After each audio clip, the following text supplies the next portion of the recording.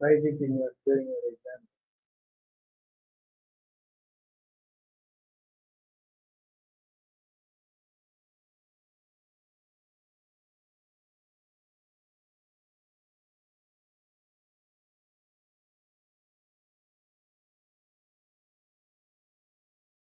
If you take the anatomy of the orbit, first you have to describe, you have correctly described about the shape of the orbit like a pyramid, with the opening in the front and then the cone going behind. But this is a symmetrical paired structure separated by the nasal cavity and paranasal sinuses. And there are 7 bones which form the orbit on each side. These bones are frontal, so you need not remember all the orbital projection of palatine, orbital projection of maxilla, frontal, like that. Instead of that, for the examination sake, if you remember these 7 bones, frontal, sphenoid, maxillary, zygomatic, palatine, ethmoid, and lacrimal. These are the 7 bones contributing to the formation of the orbital, bony orbital cavity. So the roof is formed by the lesser wing of sphenoid and the frontal bone. So there are 2 bones which are involved on the formation of the roof, lesser wing of sphenoid and frontal bone. The lateral wall comprises of greater wing of sphenoid bone and zygomatic bone. So roof and lateral wall. So you can remember RULA, RO for roof and the LA for lateral wall. So the mnemonic you can remember is RULA made up of 2 bones each, of which you can remember both the lesser wing and greater wing of sphenoid contribute, and you can remember that upper area should be definitely by frontal and lateral by the zygomatic. So these 2 bones on each side form the contribute to the formation of roof and lateral wall. The medial orbital wall comprising of lacrimal, ethmoid, maxillary, and lesser wing of sphenoid. Again, lesser wing of sphenoid has got a contribution to the medial orbital wall also. There are also 4 bones involved in that. And the orbital floor comprises of maxillary, palatine, and zygomatic bones. So there are 3 bones. So roof and lateral 2 bones, orbital floor and medial 3 and 4 each. So if you remember that, totally there are 7 bones contributing to the formation. So the walls of the orbit function as a physical barrier from prevent the eye from getting injured, the anchor of muscles and ligaments to attach. Additionally serve as a window for neurovascular structures to travel through. This is what the orbit does. And the connective tissue structures within the orbit aid in support and protection of the orbital contents. The orbital fat, which surrounds the extraocular muscles and globe itself, serves as a cushion and facilitates movement of the eye. This fat increases in size in Graves' disease. The cause for that is proptosis. So sometimes when the Graves' disease comes under control with anti-thyroid medications, sometimes the proptosis still remains.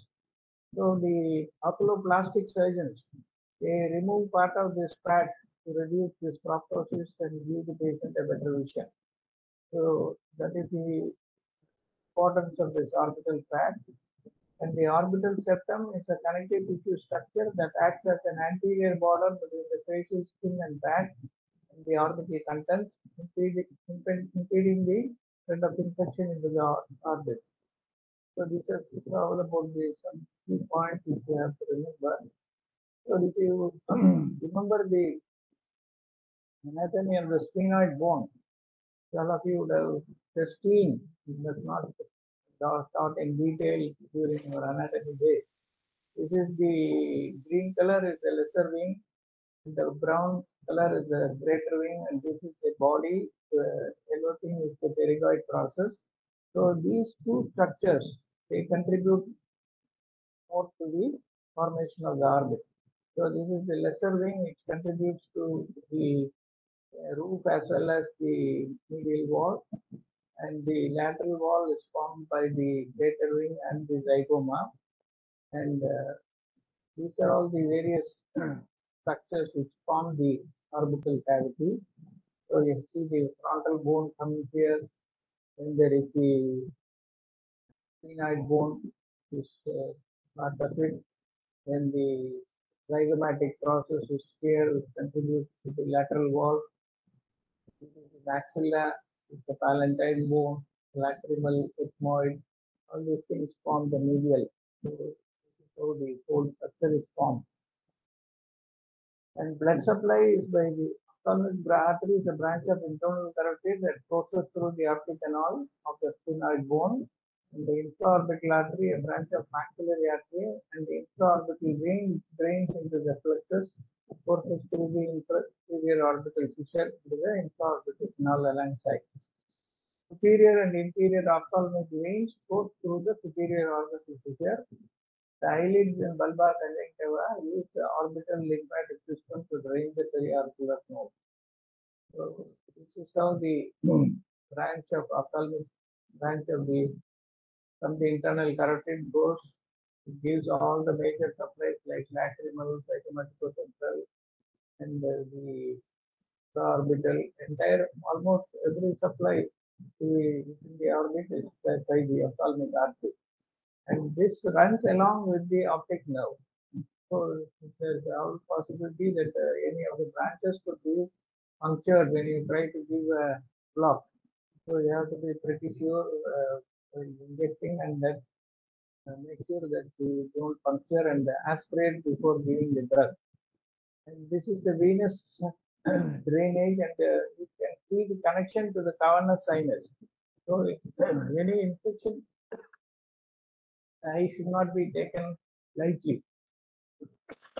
So because it can go and travel into the central vein and the cavernous sinus also can be infected, and intracranial infection can happen. This central retinal vein can get occluded by compression and positioning. One of the causes of post-operative blindness is venous and arterial occlusion. One of the nerves which are there in the occipital cavity, infraorbital nerve, the branch of trigeminal provides sensation to the maxillary region of the face, versus anteriorly from the inferior orbital fissure. And the cranial nerves, 2, 3, 4, 5 and 6 branches of 5 and 6 all come into the orbit. The optic canal is located medially to the superior orbital fissure, which transmits the optic nerve. So this is how the optic foramen through which the optic nerve and the ophthalmic artery comes. This is the superior orbital fissure. And see the lacrimal nerve, which is a branch of this frontal nerve, superior ophthalmic vein, fourth cranial nerve, third cranial nerve, and necessarily it's all these nerves coming through the superior orbital fissure towards inside the orbit. And the muscles, the levator palpebrae superioris, which is main muscle to elevate your upper eyelid, which receives nerve supply from T3, that is the trochlear nerve or the cranial nerve 3, it elevates the upper eyelid. Is superior to the superior rectus muscle at the roof of the orbit, and these two muscles join in common aponeurosis anterior. Why this anatomy is important? Because this intimate muscular relationship explains why the eye elevates as the upper eyelid is retracted. And this is why third nerve palsy also results in ptosis. It is the eyelid will start drooping. And the extraocular muscles, their actions are 4 recti and 2 oblique muscles which are there. So superior rectus elevates and adducts and rotates medially. Medial rectus adducts only. Inferior rectus depresses, adducts and rotates laterally. Lateral rectus abducts. So there's only one abductor, but there are 2 adductors. That is superior and medial recti or adductors. Because this knowledge is important when doing any splint procedures. It may be a convergent splint or a divergent splint. So the surgeon should be able to correctly identify the palsied muscle and then try to resect that to correct this thing. Two oblique muscles, superior oblique also depresses and abducts and rotates medially. Inferior oblique elevates, abducts and rotates laterally. So this is how the recti means straight. So all the recti are straight muscles. You can see this is the lateral rectus, and this is the medial rectus, this is the superior, inferior. Four recti muscles are there. Their other oblique muscles are called oblique because they come and make a turn and then get attached to the globe. So this is the inferior oblique and this is the superior oblique which has got a turn which is called the trochlea. And this is the attachment with the levator superioris with the superior oblique muscle. So this attachment only causes the elevation of the eye when the upper eyelid is contracted. And the palsies of the third nerve, you will find both the superior oblique muscle also will be not acting, and the eye will have a down and out movement. So the clinical significance, facial veins communicate directly with ophthalmic veins and serve as a conduit for infection from the face towards the coronary sinus. Fractures that extend into the optic canal can lead to hemorrhage from the ophthalmic artery, or blindness can be caused by injury to optic nerve. Patients with a down and out gaze may have oculomotor palsy, that is third nerve palsy. This is how the eyeball will look when there is a third nerve palsy. And this is how the ptosis also will happen. So you can see this eyelid is drooping, and when you open the eye, you can see the eyeball is looking outward and downward. And patients unable to abduct their eyes may have lateral rectus or fixed cranial nerve palsy. So this is the normal eye, and this is the eye which is converted to the medial because the lateral element is not working. So the eye looks converged towards the midline. And vitreoretinal surgeries are varied and are managed by mostly there are mainly two types, vitrectomy and the retinal correction. So for vitrectomy, what they do is they put in a light source inside, then there is a vitrector which can remove or cut the vitreous, which is a jelly-like thing. So it is mainly done for any bleeding and fire-related area which blocks the vision. So they have to remove that for the transmission of light to occur and fall on the retina. So it is a procedure which is done by piercing the globe through all the layers through this. Then they keep on irrigating inside to remove whatever material has been aspirated to be removed, liquefied and then aspirated. So that is how the irrigation is done. And the scleral buckling procedure is done for the correction of the detachment of the retina. It is done an external procedure. So you can see this is the retina which has got detached from its attachment here. And so in order to replace it back, what they do is they remove part of the globe, tighten it so that this separated portion will fall back onto the surface and get itself attached to it. So this is this is the basis of the scleral buckling. How they do? They cut a small portion of the sclera and then suture it to tighten the globe so that this excess folding will be stretched out and brought back to the normal position. So, vitreoretinal surgery may be performed using regional technique or even topical, but the factors which determine that are patient suitability, surgeon and anesthetist preference. So it is traditionally, earlier days it was fully performed under general anesthesia, but nowadays local is becoming more popular. People having surgery under general anesthesia usually are, as I said, is the younger generation with 10, 35 years who are very uncomfortable with local alone. They keep moving their eyes, so sometimes the echinacea is not there. And ideal anesthetic should always be pain-free with no systemic or local complication. It should be cost-effective and to facilitate a stress-free procedure for surgeon and patient alike.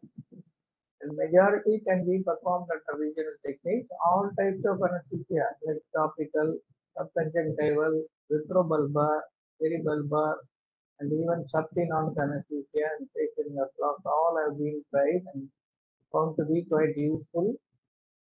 And major complications of the regional technique are scleral fluctuation, retrobulbar hemorrhage, optic nerve injury, lobe ischemia, oculocardiac reflex, and brainstem anesthesia.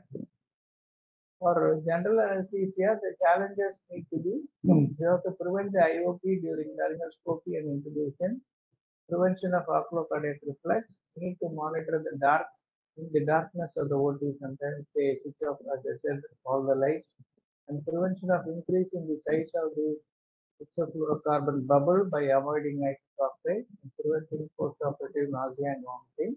To this, you can add the prone position or lateral position, which the surgeon may request during surgery, especially in retinal detachment surgeries. So, just to put it as a bullet point, what are the requirements of the ophthalmic surgery? You require an immobile eye, congested eye, decreased center of pressure, smooth recovery, and avoidance of postoperative nausea and vomiting. Factors governing IOP are aqueous humor, vitreous humor, blood within the eye, clear eye compliance, and extraocular muscle tone. This is just a aqueous humor dynamics, ultrafiltration of plasma by sealing epithelium, formation of aqueous humor in ciliary process. Aqueous humor circulates around iris pupil, comes to the anterior chamber, goes to the canal of phlegm, trabecular spaces of Fontana, drains through the episcleral venous system. Sometimes this may be a short note question, so that not the circulation, just like the CS of circulation, comparing to the CS of circulation, this is also an ultrafiltration by the plasma ciliary epithelium, after plasma by epithelium, ultimately draining through the episcleral veins. Drugs which can reduce this aqueous humor production are acetazolamide, beta blockers, and antibiotics and nucleotides. They will affect the drainage because they will shorten the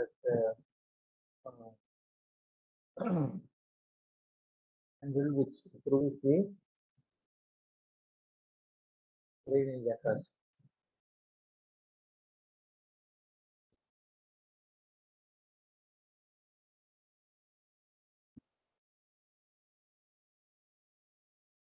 So that is all what I want to say about this orbital anatomy. So whatever points that you find it extra in this, you can add on to your answer. But otherwise, whatever you have prepared is sufficient, and you can add these additional points to improve the presentation. Okay, sir. Anything else anybody wants to contribute?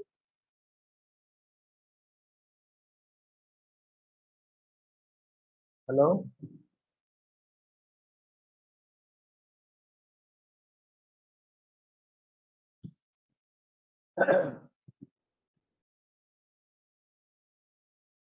Hello? Am I audible? Yes, sir. Okay. One problem with this online class, you are not getting a reply immediately.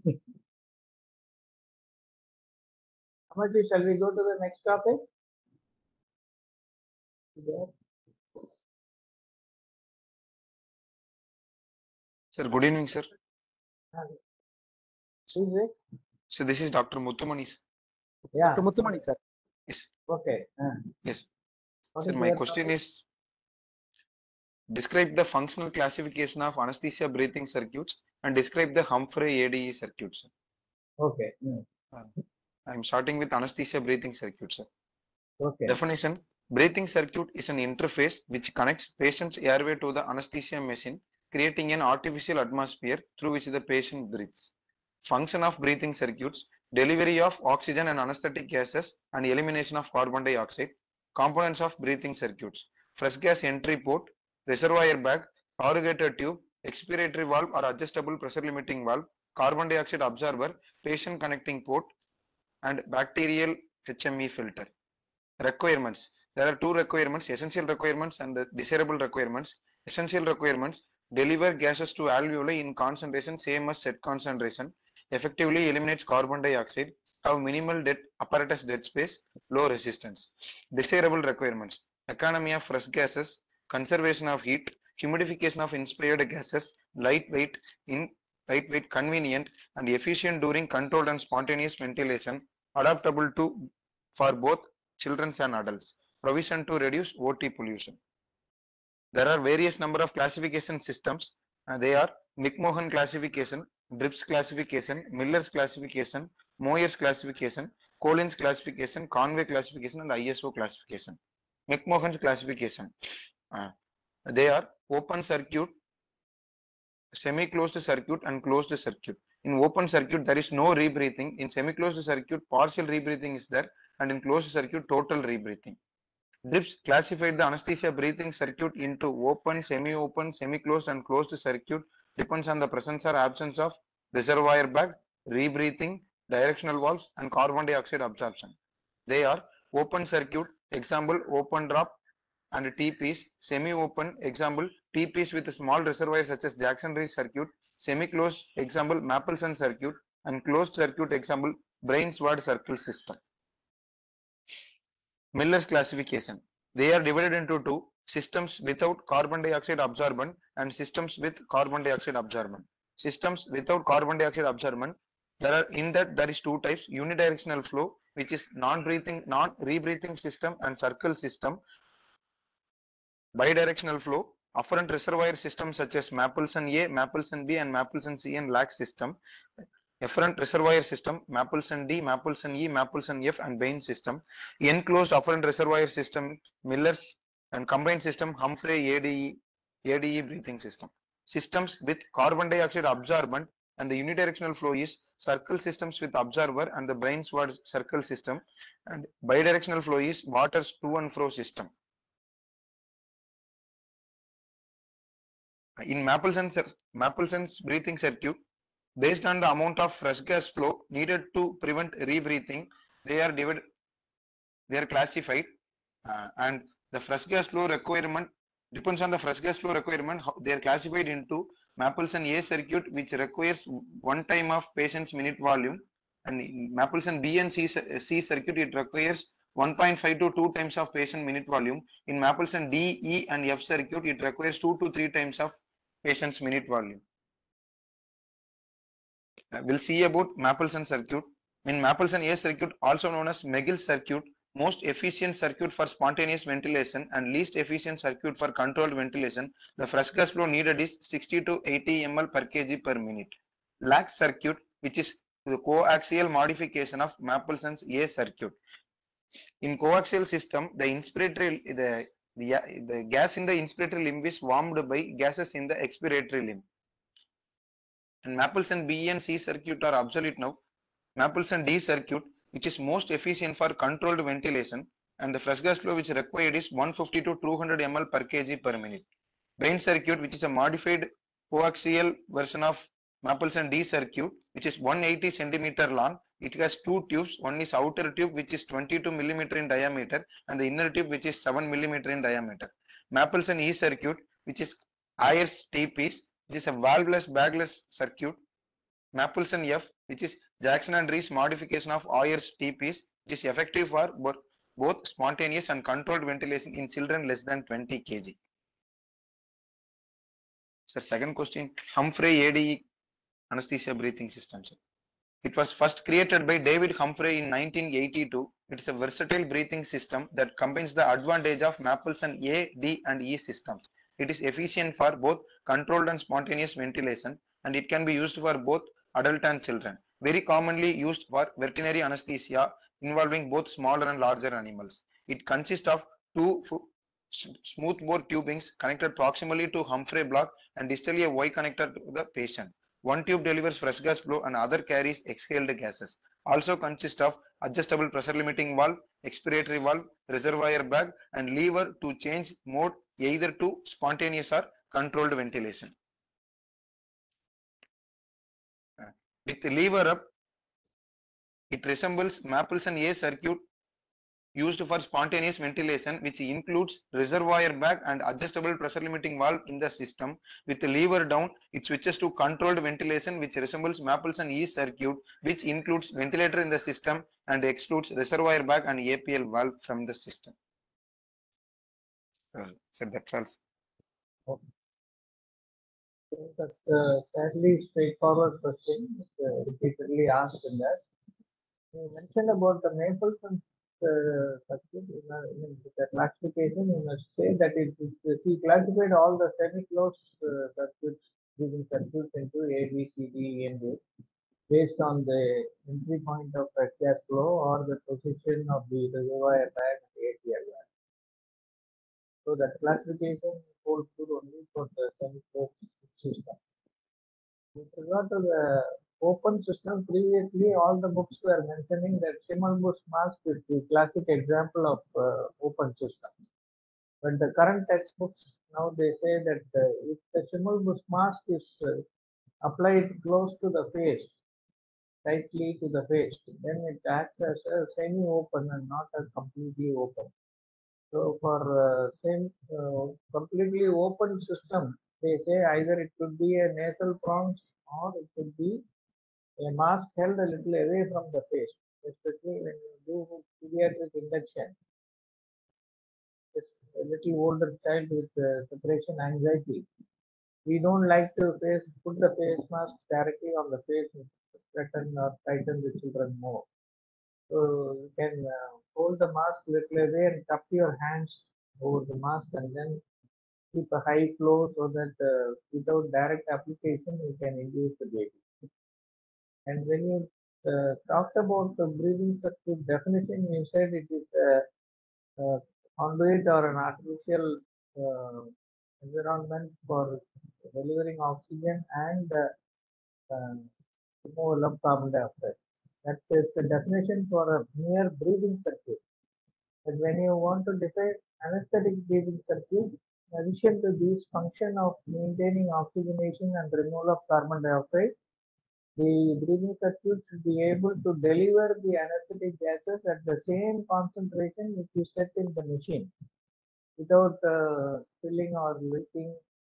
It should be able to deliver the same amount of volatile anesthetic agents or the gaseous anesthetic agents to keep the patient under state of anesthesia.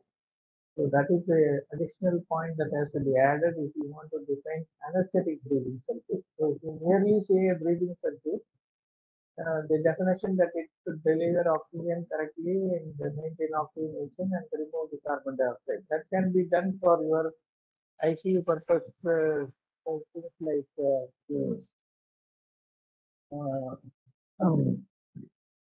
one second, sorry.